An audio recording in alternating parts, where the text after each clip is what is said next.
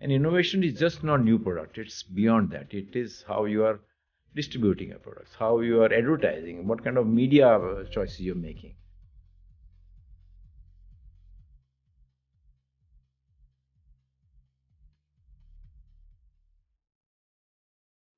Privileged to have you with us. Oh my!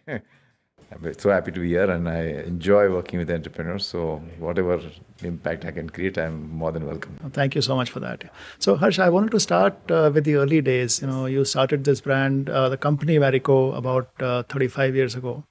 Uh, this was really a breakthrough for someone coming from a very traditional trading background. So, if you could share the journey of why you decided to launch a consumer brand. So I'll start off from the college days when I finished studying at the age of 20, and I was not that bright like all of you. Just finished my commerce graduation and joined the family business, a typically family managed business with no professionals, and we had different businesses. One of them was bulk edible oil business, and it was not doing well. I'm not a technical person, so my understanding of technology is weak. I am not a kind of person who can go to Delhi and get a license. That's just not me. I'm not a good person for a B2B sales also. So my DNA is more towards doing things on my own, simple things which don't mean talking to individuals or getting any favors from them. So when I started looking at this, I realized that if I could convert that business from unbranded to branded edible oils, we would be creating strong brands and create a business which is far more sustainable and profitable. So I didn't have any clue what I was going to do in life, but it has evolved over a period of time just by experimenting, trying things. And I think that's been my life journey, that you can go on trying, evolve and learn from them and make mistakes, but go on trying and go on improving and then growing. So that's how I entered. We had these two brands, but they were sold mainly in loose.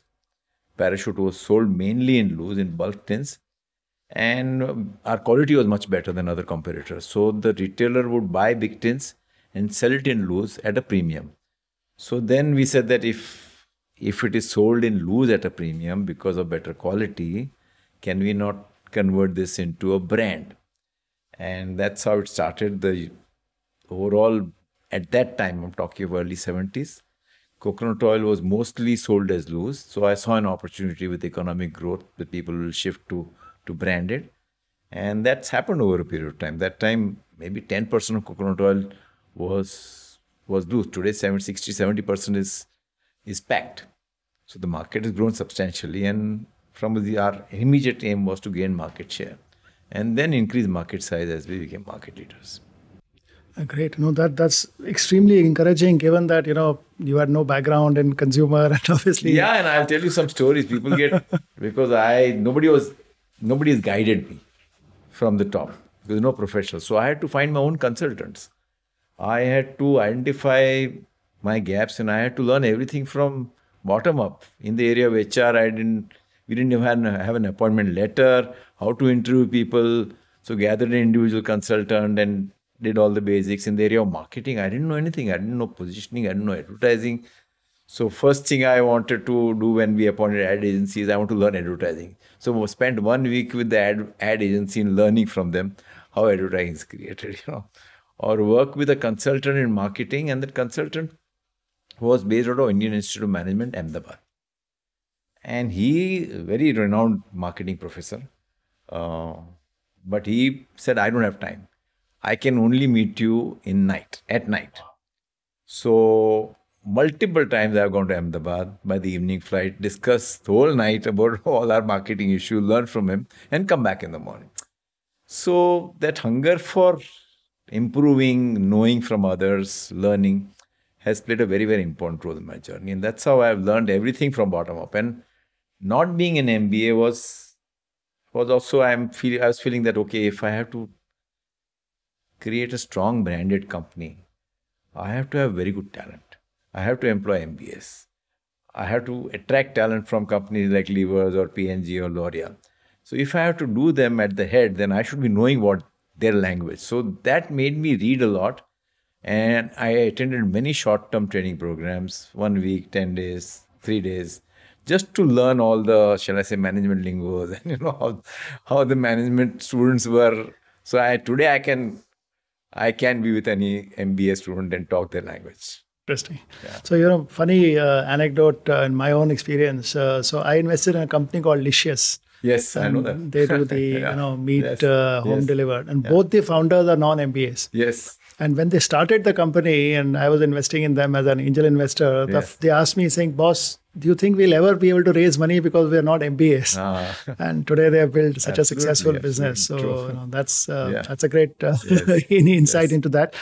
Harsh, what were the early building blocks you thought very important to set the foundation for the business? So I think the first thing I realized was that you needed a differentiated offering, So if you look at Parachute, our differentiated offering was the quality of coconut oil. And over a period of time, we said that we can do innovations in packaging. The whole market was in tins. We saw opportunity to convert the market from tin to plastics. It's cheaper than tins. It's convenient to use. It's relatively more attractive. So, but we went through a lot of roadblocks with the trade, but we didn't give up. And we converted the market. We launched multiple options within plastics. And our market share just jumped up from 15% to 50% over a period of 4-5 years. And we saw the same opportunity in Bangladesh, where we didn't have any presence, all local brands, the whole market in tins. And from zero, whatever we did in India, we did in much shorter period of time in Bangladesh. And today our market share is 80% in Bangladesh. And we are the largest Indian FMCG company or Indian company in Bangladesh. So innovation has played an important role, but the key thing is differentiation. You need to differentiate in the marketplace. In a highly competitive environment, you can't offer a me-too product. So differentiation in FMCG through innovations, through pioneering move, like a brand like Revive was a pioneering. Even Saffola positioning on health and offering health benefits, a pioneering move. So I strongly believe that either you pioneer a new concept or have a differentiated offering which appeals to the consumer, where there is a certain critical mass. You don't want to be differentiated and very few people buying it. So ultimately it has to translate into a good size business. And Harsh, given that these are cherished brands for decades now, how do you retain that edge of differentiation, and what lesson would you or what advice would you give the new entrepreneurs and how they should think about this? The traditional FMCG way of doing things versus the new age D2C brands, I see quite a lot of difference, And one of them is in the area of brand extension. I'm from the old school belief that, okay, a brand stands for something, and that positioning of the brand, what it stands for, has to be something focal point of what the brand does over a period of time. It cannot strongly deviate from that. So Parachute stands for purity, nurturing. So it has to be whatever you launch under the brand, Parachute has to fit into that. It stands for certain brand colors, so the blue is the main thing. So in many of our extensions, we have a certain blue flag, but that has to be there across. So a consistent positioning over a period of time, don't change it often or don't change it at all. I think that just reinforces your positioning in consumer's mind. And you stand out for that positioning of nurturing, love, purity. In case of Saffola, it's health. And we maintained that positioning for last 30, 40 years, And don't deviate strongly from that positioning and launch extensions which will reinforce the mother brand. But many other new age brands don't do it. Maybe times have changed. Maybe because the way they're selling it is different. But that's how we have done it in our traditional brands. Absolutely. No, I think fundamentally, the belief is very true that eventually brand love, consumer love for the brand really comes over time, and you have to keep reinforcing the message. And I think some of our young entrepreneurs do forget that. So I completely endorse with what you're saying on that. So Harsh, what really happened is over multiple decades, you have built a fantastic business. It's been acknowledged as one of the iconic businesses, homegrown, competing with the multinationals. So what were those building blocks that you put in place for seeing this kind of scale and sustaining it for so many years? So I think one is portfolio choice, where are you going to enter? And do you have a right to win? So if you look at our portfolio of products, we are in most categories, we don't fight with MNCs. So these are, in theory terms, blue ocean spaces where there is a certain opportunity to become a pioneer, to become a thought leader, to become the market leader. So identify spaces where you can be a market leader in terms of your portfolio. And that means evaluating, do you have any innovation or pioneering opportunity to enter that space and go on growing. And that's how we have identified our categories where we are present, where relatively the competition is not from MNCs. And relatively, we have a higher right to win because of whatever we have, innovation, pioneering, whatever else. So I think that portfolio choices played a very, very important role. And if you look at our overall turnover, I think 95% of our turnover comes from brands or where we are market leaders in that particular segment. Now in shampoos, we are only present in anti-lice shampoos. So in anti-lice shampoo, which is a very small category, maybe 50 crore category, we saw ourselves as market leaders. We acquired that brand from Procter & Gamble. We have something like 80% market share. But when you are a market leader, when you are a dominant player in a segment, then the brand is strong, you have the pricing power, and it gives you extraordinary returns in terms of economies of scale and financials. So that's been our philosophy. But we realize that over a period of time, we don't have any opportunities for creating newer blue ocean spaces. So now we are moving towards entering into categories where we have a certain niche. For example, can we exploit the coconut niche? Coconut is perceived to be a superfood. So can we exploit that coconut niche and develop a range of products? We may be competing with MNCs, but in that particular niche, we don't fight them because we have a strong brand. So Parachute has launched personal products range through baby range in Bangladesh. We also have a Parachute shampoo in Bangladesh, and both have met with good response. So we see ourselves as getting into spaces where we can leverage some of our brands and those niches where we stand for, but it doesn't directly compete with larger categories where MNCs are more active. Because most MNCs will have 4 or 5 brands, say, in shampoos. It's backed by global R&D. We cannot match that. You have to be realistic. So in a way, you could have said that it's a fear of failing against them, or you could have said we did a smart thing by identifying some other categories where we could be winners. I personally think it was doing a smart thing because we succeed in that, and that's where we built a business which is a strong business.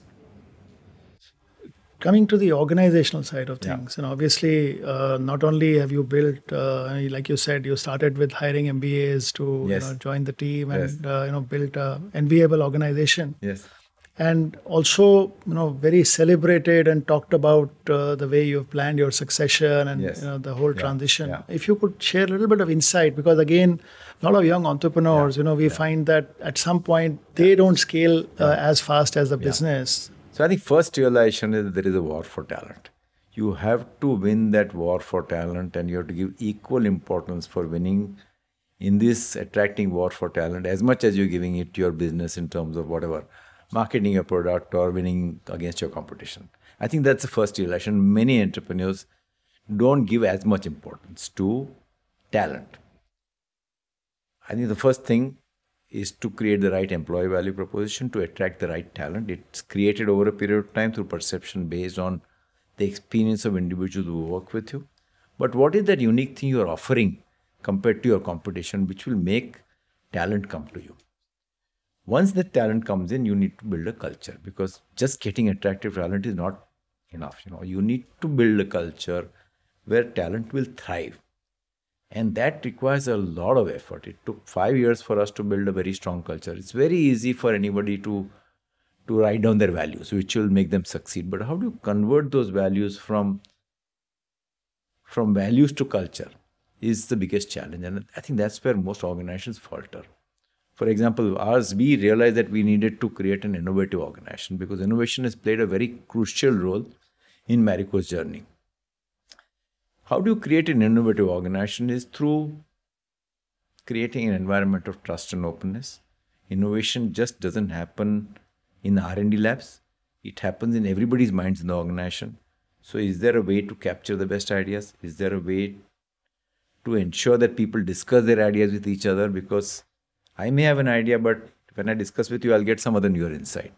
So it has to be discussed cross-functionally. So you need atmosphere, open and trust.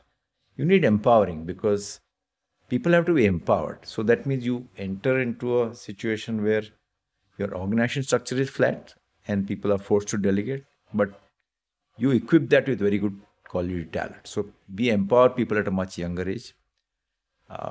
Openness, trust, and then we have to encourage people to take risks because the biggest the biggest uh, hindrance to innovation is fear of failure. So you have to encourage people to take risks, people to experiment. Many times things will not work out. You will never get all the answers through market research.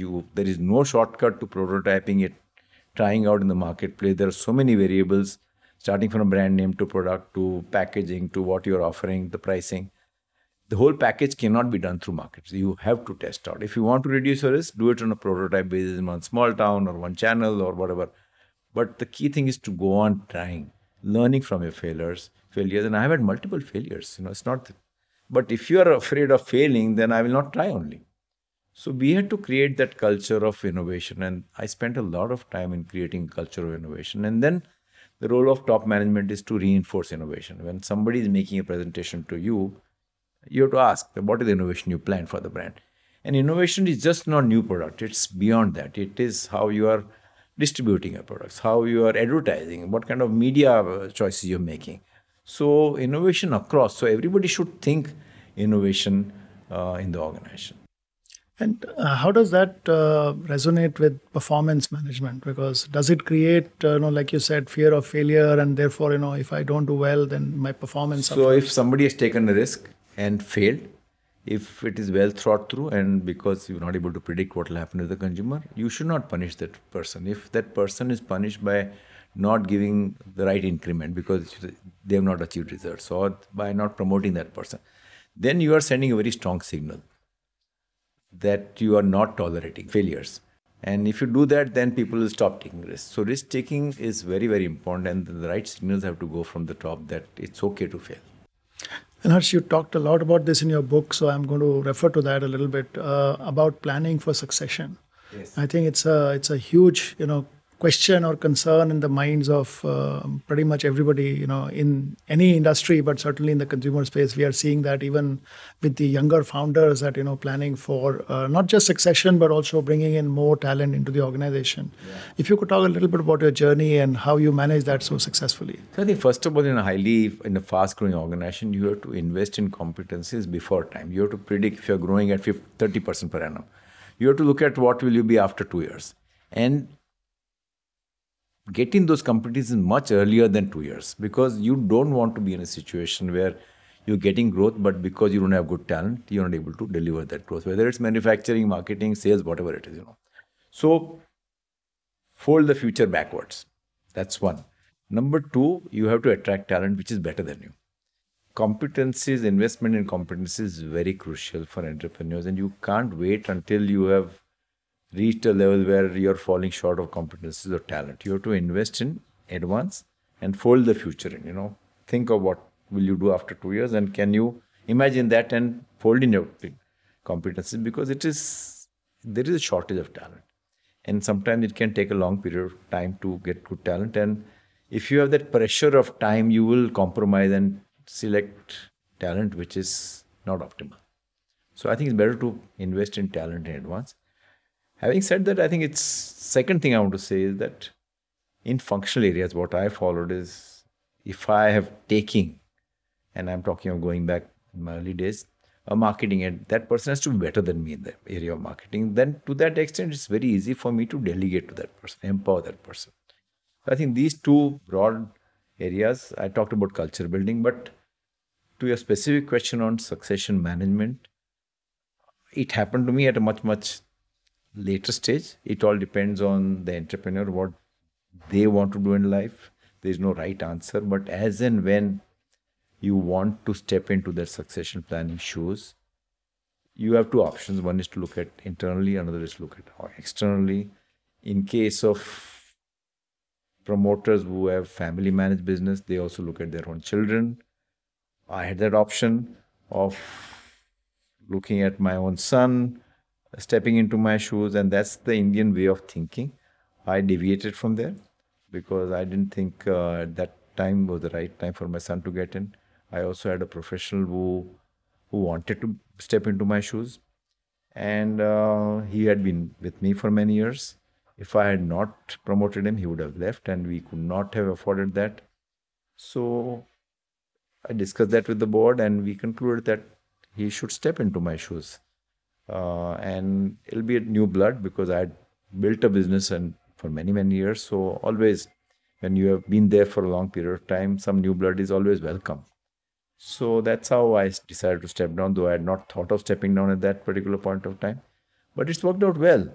And when I'm saying that I've stepped down, it doesn't mean that I've abdicated my responsibilities. He's reporting to me, and if something goes wrong at his end, then I'm equally responsible for that. So I have a mechanism where I get a good pulse of the organization. I don't interfere on a day-to-day basis. I have structured meetings with him and his team, but he's given complete independence. And we exactly know how we're going to operate, what kind of decisions are going to come to me. So there is absolute clarity in terms of his role, my role, and I think that's made my life also good. I have had opportunity to do many more things which I couldn't have done earlier. So, and it's had a very good positive impact on overall performance of the company also. So I wanted to actually jump into that next phase of your life, and you said that the power of a business is in its purpose. Yes. And obviously, you've got multiple initiatives under the Marico Innovation Foundation and the Ascent program. Yes. Would love to hear your perspective on when you define purpose, Yes. what exactly is the North Star for that, and some examples if you could share. So I think at a personal level, let me go, and then we'll go to corporate level. No, I think every person at some stage starts realizing, and that happens a little later in life. Once in the initial stages, you want to succeed, you want to make an impact, you want to earn money, you want recognition, you want to feel good that you achieved many, many things. But at some stage after doing all that, then you start questioning what now, what next, what next? And I think that goes on in your mind, And then you say, okay, what can I do next? And that is the time that you start searching what is the purpose in your life. Why are you born? What can you do to give something back? And it's a journey which each individual goes through. One has to go through that. It may take some time to identify a purpose, but if you think that you're on the right track, and once you've identified that, then it can give you satisfaction, which comparatively is much higher level compared to, say, monetary gains or, achievement gains or awards or recognition. So I think purpose is very important for each individual and for each organization also. Let me shift now to the organization purpose. I think it's very important to look at all stakeholders. The belief is that the company exists only for shareholders. That's a myth. I think company has to exist for all the stakeholders. So whether it's the customers, employees, associates who are working with you, society, and finally the shareholders. Because each stakeholder is interconnected to each other. If you do something good for your customers or consumers in our case, you'll get better traction for your brands. If that is better traction, then all the other stakeholders will benefit. And the same thing if you do it for any other, for your own employees. If they have a very good experience of working with you, their motivational level will be much higher. It will result in better organizational performance, and all other stakeholders will benefit, including shareholders. So it's very important to look at stakeholder-driven organizations rather than shareholder-driven organizations. And I think research has proven that any organization which looks at all the stakeholders has better financial results. And this is research proven in US, Standard & Poor Index for many years. So I happened to read a lot of that, and we did some insighting in terms of what should be our organizational purpose. And after doing a lot of insight, we concluded that we have to make a difference to all our stakeholders, much beyond what we are supposed to do. So if it comes to working with an ad agency, what else can we do? So we have, at our own expense, we've sent our ad agency senior people to training programs which are being done internally, 5-day, 6-day training program. And they've benefited. Now, when they see us adding value to them, which they've not seen it coming from anywhere else, I mean, their overall liking for us, connection with us, much, much higher level. They give us much more better in return, So same thing with our packaging vendors, we would go and improve their productivity, sharing of best practices with our CNFA agents. With our customers, I'll talk about purpose-driven our brands, 2 brands, but it has clearly shown that whenever we've done something extraordinary for each of our stakeholders, it has come back to us in some way. And it is for the organization, each and every person in the organization to play a role of adding value to make a difference to all the stakeholders. Love to hear some stories of sustainability or some programs that you so really. I talk of 2 things initially. I think one is sustainability. I can talk about. I'll talk about a recent example. We have a Marico Innovation Foundation, which is a part of Marico. It reports to me directly, and we do studies on innovative organizations. We do awards on innovative organizations. We work something like 20 organizations at a time in helping them scale up. So these are organizations which have very innovative ideas, but they don't know how to scale up. And we have seen that by I get involved, the team gets involved, the Marico talent team gets involved. We also have external advisors who are retired CEOs. We also take some of the challenges to management schools and give them a challenge, and ultimately that translates into our recruiting talent management students. They also enjoy those challenges rather than our own company challenges. So we have been able to add a lot of value to many organizations through this process. S4S technologies, which is having solar drying of fruits and vegetables. They were struggling. They had very good products and they were trying to create their own brand. And I told them, this is not for you. Brand building, distribution is very tough.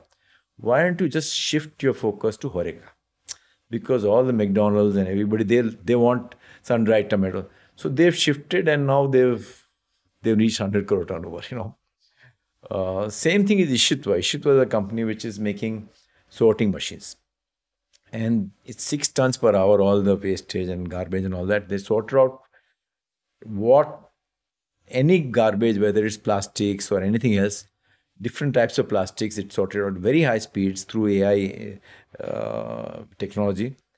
And they were struggling to sell their machines, very innovative machines. Then we said that take part in some real estate exhibitions. And now they cannot cope up with the demand, So a lot of initiatives in terms of acceleration projects. And a lot of time whenever I spoke at any event and talked about this plastic example, we converted the whole market from tin to plastics. I'm very proud of that.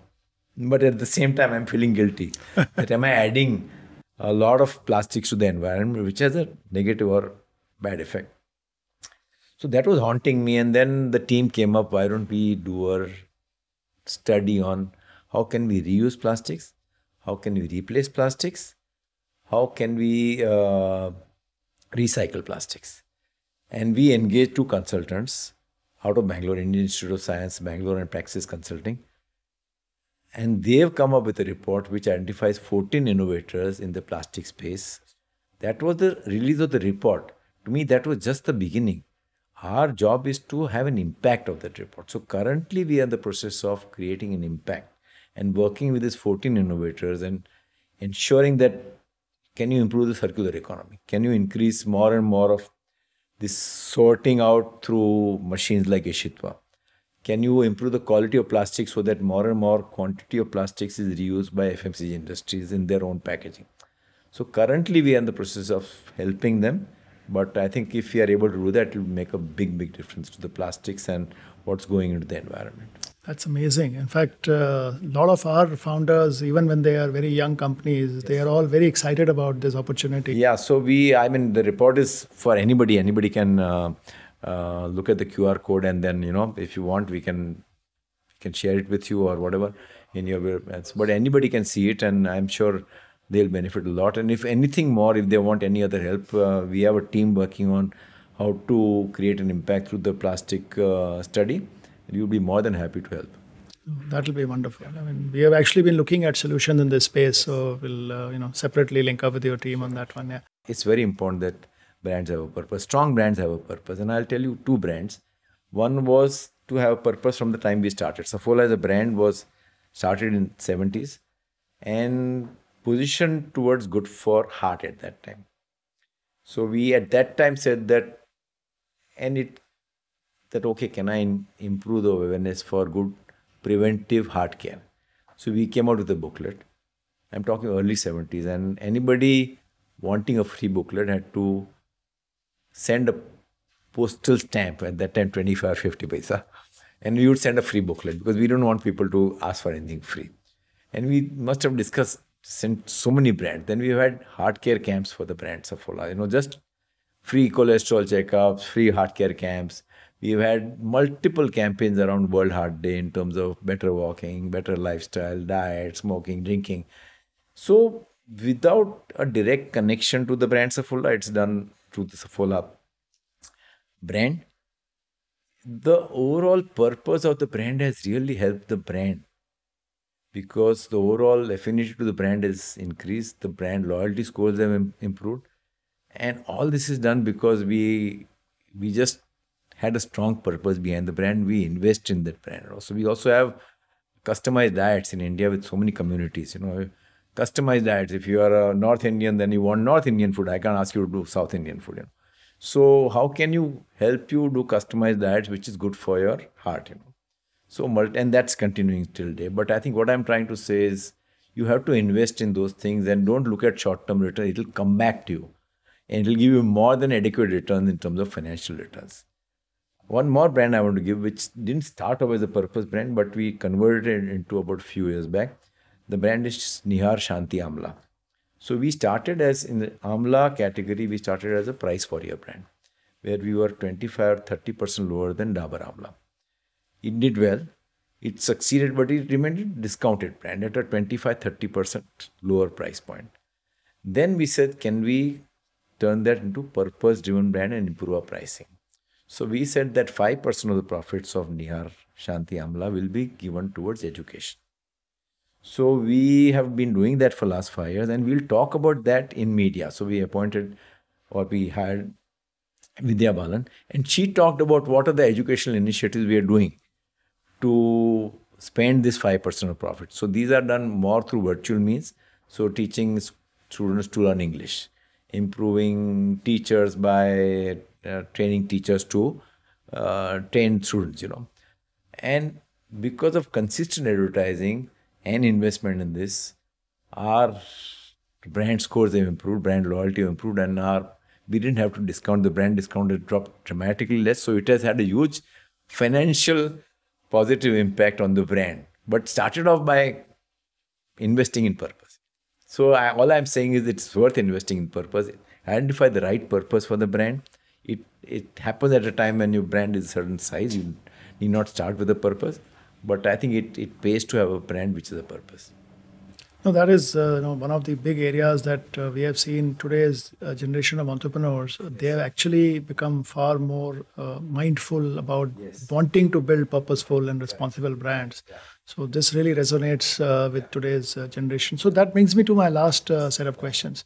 Harsh, we have seen, last decade and particularly last 5 years have been extremely seminal in terms of, almost disrupting the whole consumer brand situation, D2C, direct to consumer. How does a company like Marico, address and, see this as an environment in which, do you need to make some changes or you continue to do what you're doing? So I think first of all, any disruption could be a threat. It could be an opportunity. We are viewing it as an opportunity. Okay, I think that's the starting point. If you are viewing it as a threat, then you will start protecting your risk. But you are viewing it as a opportunity, then you will be a part of that opportunity. So that is the starting point, So take the biggest disruptor in FMCG in my journey is the emergence of D2C brands, because all the entry barriers, whether it was distribution or whether it was big advertising budgets, have gone down. You can promote a brand through digital marketing. You can go through e-commerce places. So the entry barriers have dramatically reduced. So one way of looking at it would be that, okay, all the D2C brands are coming up. What do I need to do to protect my brands? Other is to say, I'll participate in D2C journey. So what we have decided to do is to actively participate in D2C journey, but not in the same way of managing FMCG brand. The biggest thing is these brands have to be managed in a different culture. Different mindsets are required. The traditional FMCG mindset will not work for that. So you have those brands, even physical location is different from Marico. So that Marico will not have any, culture will not have any impact, because Marico marketing is used with huge budgets. Here you have to do with very small budgets, and you have to go on experimenting, prototyping, continuous touch with communities, customer insighting through digital means. Very young group, and we have acquired till now 3 brands, and we also have 3 of our own brands, because it's just not acquiring brands, but how do you build D2C brands? So this whole opportunistic mindset has helped us understand this space much better. Of course, we have to grow much bigger. I think today we may be in the range of about 300 crore turnover in D2C, but over a period of time, we have to reach a level of 1,000 crores or so. And you are seeing this, marrying the two cultures and so at some stage they will start integrating, and once the brand reaches a certain level, then we start using our distribution network to rolling it out, because that's where we can add a lot of value. 80% of most D2C brands or the categories they are in, sales comes from physical. So we have an advantage. Without any extra cost, we can roll it out. We can use our own distribution network to roll them out. At some stage, you will start integrating them. But we have best practices, best sharing lessons. What did D2C do? What did FMC do? What is learning for each other? Which happens once in a few months. They sit down and discuss with each other. And within brands also, there is a best practices sharing, because we have one Beardo brand, one Just Herbs, one True Elements, all are different categories. So they meet and share amongst themselves what is working. Thank you so much, Harsh. 45 minutes is a very short time to learn from you. We could go on for hours. But, once again, privileged to talk to you. And I'm sure a lot of young entrepreneurs will derive a lot of inspiration from this conversation. Thank you so much.